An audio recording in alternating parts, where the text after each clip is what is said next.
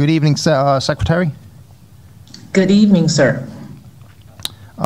So we just heard from our fiscal advisor that EOHHS was created in 2006, and in 2007, law was passed to require the transfer of functions from other departments over a 5-year period. And it looks like 5 functions haven't been touched yet, and others only partially. I'm just wondering, how is this possible that the state can't follow its own laws?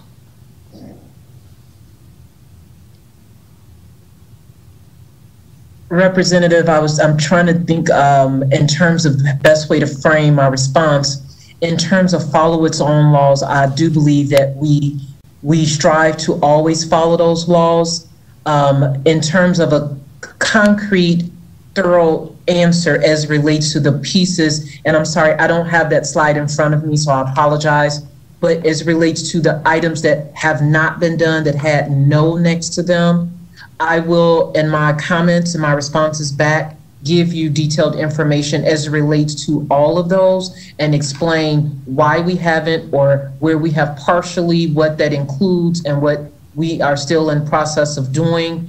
And that would perhaps be the best way for me to provide that response, because I need to ensure that I have all of the information. Yeah, absolutely. And if you can get that to us, I'd appreciate that.